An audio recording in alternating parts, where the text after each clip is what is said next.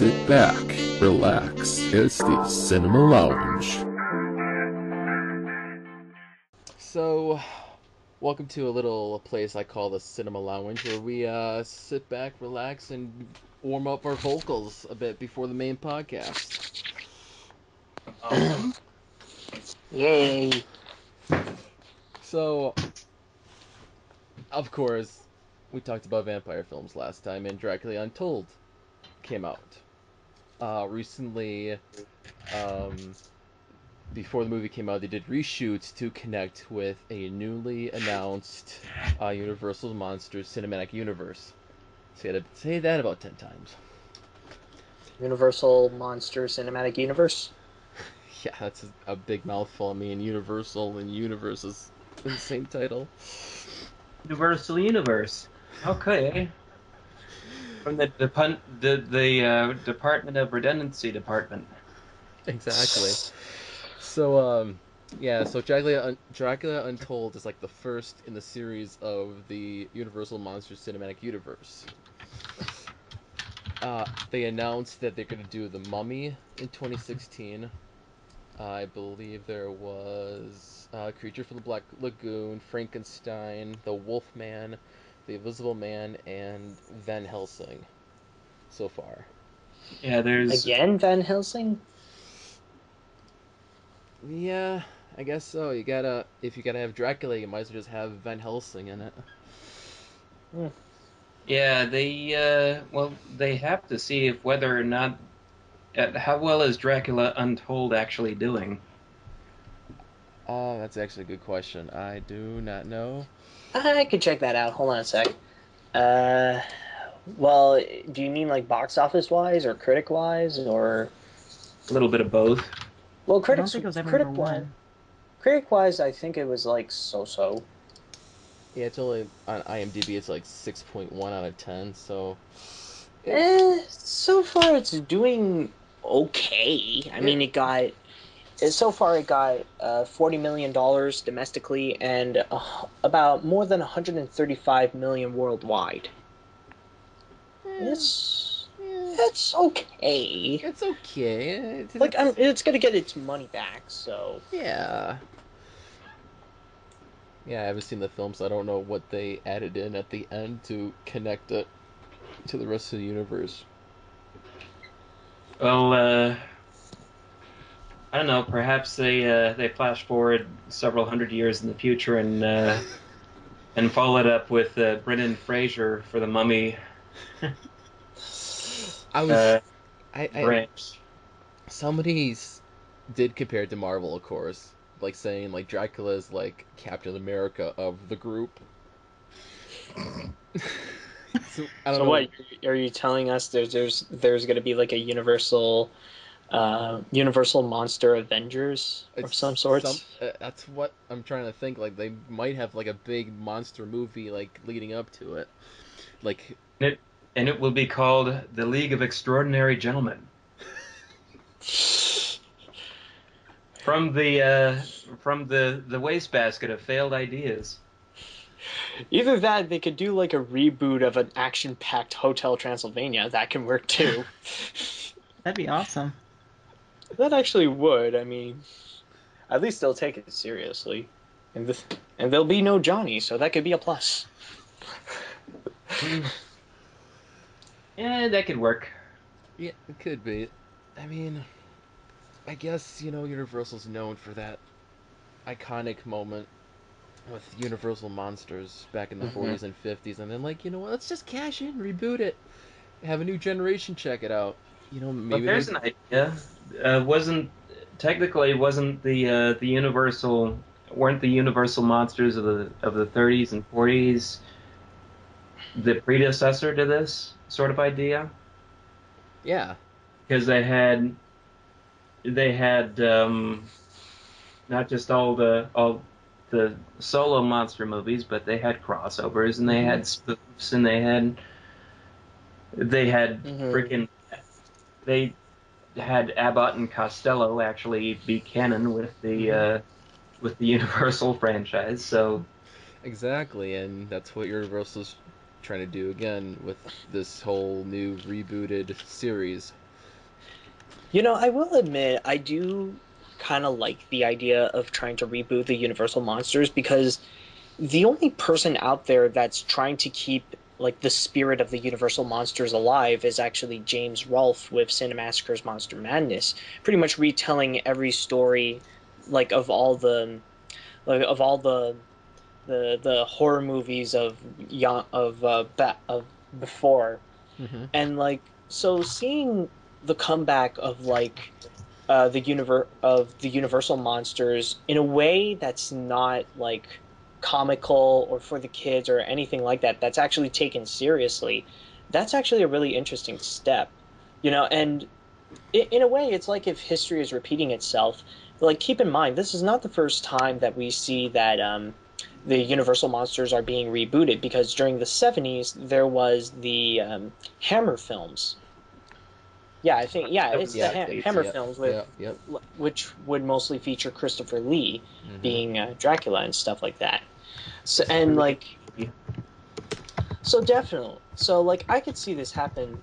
And even what's interesting with Dracula Untold is that in a way you can see that being this is how movies like it kind of shows how movies are nowadays. Kind of like with how the first Universal monsters kind of reflect of how movies are during the 30s, and then the Hammer films how things normally are, or at least with horror films in the 70s, with like that really puts emphasis on the gore and the nudity and like all the big bullet points of like the rating system. And then you have like nowadays with Dracula Untold being more action packed and trying to make a spin on things, like trying to bring up a new origin to the characters, try to show them in a new light instead of being a villain. So like I feel like this is another step of Universal Monsters just progressing into our generation in a sense. Yes. Yes. I totally um, agree. or blending generations. I'm not so sure about my generation because I still outrank you guys age wise. Right. Right. Yeah. About Right. Sylvie? A little bit, Little bit. A little bit. Yeah. Little bit. Yeah. Me a lot. Of course, he's the youngest. but And I'm the junior. well, Can't you tell? Can't you tell by all this? By all of this. Monsters Inc. Wolf's Ring. Oh wait, you've got I got Mickey, I got Kirby, I got Kingdom Hearts, I got Yu-Gi-Oh, I got Phantom of the Opera and the Clockwork Orange, but still, I can show you my whole room. I can outkid you. So, I'm fine with that. so I'm we'll 'cause I'm actually growing up. Uh-oh, it's a kid off. round one. Pokemon. That's it. Mom! So, based on what I'm seeing here, I guess the next Universal monster film is going to be the Wolfman coming out next year. Which they Hmm. tried to Like we revive haven't at one seen that, point, but it didn't really work. It's on IMDb. and like we didn't just see that a couple years ago, right? Yeah, that's what I was saying. I guess that one didn't really work out as much. Yeah, we'll discuss that in the main episode. Mm-hmm. Anywho, Oh no, I think I know why. Okay, I got the explanation right in my head. Ow. Thought of it. And then in 2016 it would be the Mummy, and then the rest will fill in as time goes by. I guess Frankenstein's gonna be directed by Guillermo del Toro. Guillermo del Toro's doing Frankenstein? That's what it says on IMDb apparently. What, out of his like 10,000 projects that he wants to do? Yeah, he's a very busy man. I don't know. He might squeeze it in somehow. Doesn't why have don't a. they get Kenneth Graham to do it? Mm-hmm. Or Kenneth Graham. Oh, Oh, right, because he already did it. the Invisible Man. I've seen too many bad Invisible Man movies, like The Hollow Man. Kevin Bacon as the Invisible Man. Mm. No, wait, I'm thinking of Kenneth Branagh. Never mind. Although it must be very easy to do an Invisible Man nowadays. You just bring out a guy in like one of those green suits that you would see in cosplays and stuff like that. Mm-hmm. Just Yeah. wear it all on. The Invisible Man movie is going to be taking place during World War II, by the way.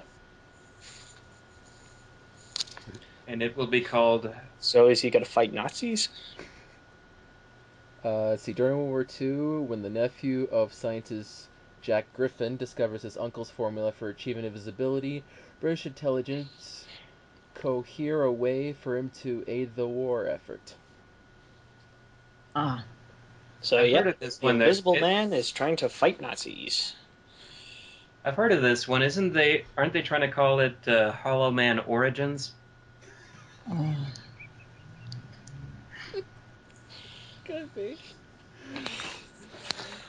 Hopefully, hopefully this new universe gets more developed as time goes by, and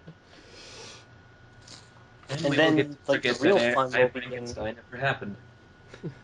hopefully the real fun begins after. A couple Maybe of they'll years. reboot Abbott and Costello meets Frankenstein. They'll make they'll it action hire- packed. God. And it'll have Seth Rogen and Jonah Hill. or maybe No, it's Abbott and Costello meets Frankenstein Resurrection. How about Because Meet I Frankenstein? God. This is the one. This is the one where Dracula resuscitates a sexy zombie. no, actually, if they Oh. want to revive that, they're gonna make 21 Jump Street meets Frankenstein. that would be awesome. Shoot me now. Just shoot me now. Oh, Phil, man. Chris, I got an idea for you. Do it now. I don't know you anymore. My God. Here's an idea. How about Godzilla versus Frankenstein? They were about to make. Well, technically, they were about to make that, but no, wait. Yeah, they were about to make that, but that turned into Godzilla versus King Kong. They did that already, didn't they? Oh my! It's I don't know. It's something familiar. It has to do with Frankenstein though. It was in the some kaiju stuff.